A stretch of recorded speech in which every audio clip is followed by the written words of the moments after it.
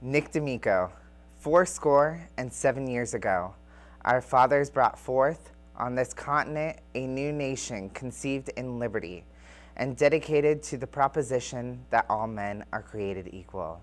Now we are engaged in a great civil war, testing whether that nation or any nation so conceived and so dedicated can long endure. We are met on a great battlefield of that war. We have come to dedicate a portion of that field as a final resting place for those here who gave their lives that that nation might live.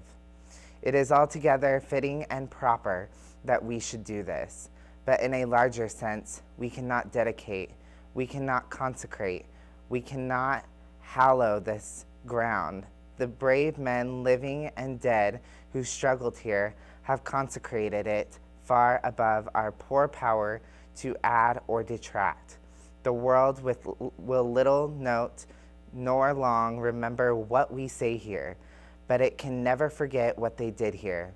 It is for us, the living, rather to be dedicated here to the unfinished work which they fought here, have thus far so nobly advanced.